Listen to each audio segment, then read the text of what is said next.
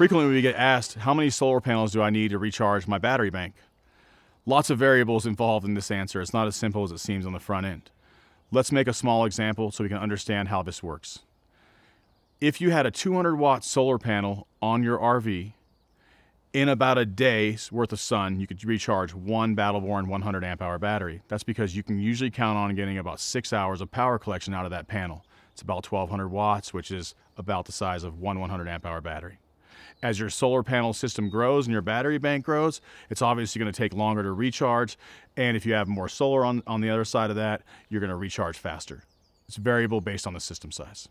If you want to know more about how to recharge with solar, please give us a call or shoot us an email. We're happy to walk through it with you, and we can even get you hooked up with some of our great Battleborn solar panels.